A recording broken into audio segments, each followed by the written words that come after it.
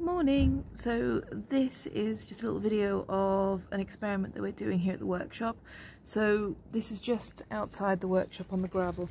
This is a space we normally use for drying pots and doing anything outdoors that we can. So in the summer we sometimes work out here.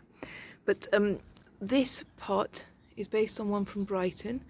We have cooked in it, so you can see, I think partly because of the cooking you're getting some moulds and things happening on there. What we're trying to see is how long it takes for a vessel to basically decompose.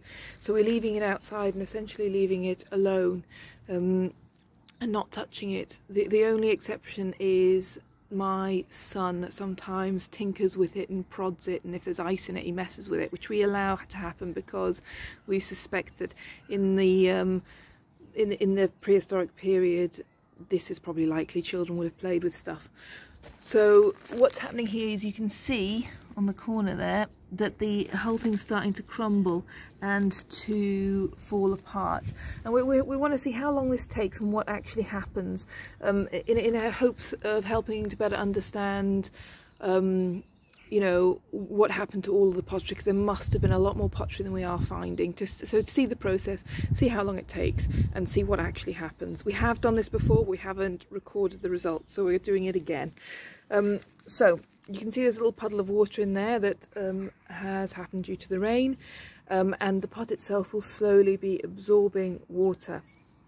As the water is absorbed into the pot, you end up with little pockets, particularly where you find cracks. You find little pockets of moisture.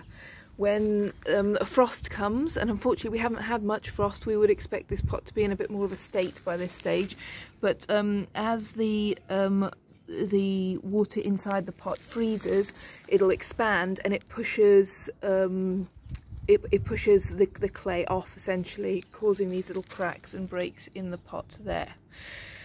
So we've been doing this probably for about 3 months now, and we are seeing some breaking on it, but we would expect to have seen more by now. So you can see it gently falling apart. So this is an experiment in the decay of pots, I suppose, and we will keep you posted on what happens with it. And we've got bits falling down there. I hadn't noticed we've got bits falling apart here. I was about to pick it up, that would have been a pain. What we found last time we've done this is as the pot falls apart, insects tend to move into the little crevices that are left by the broken bits of pot, and once that happens the birds then get interested in the pot and they tend to start to gently rip it apart. So in search of the bugs they generally start to rip it apart. So we should hopefully see how long this takes. I'll give you a view all the way around, and eventually what we'll do is we'll put all of the material together and we should be able to get a time lapse of the whole thing falling apart. And interestingly, we didn't think much was happening, but the more I look at it, the more I can see it really is falling apart at this stage, which is interesting. And we have a lot of bird activity.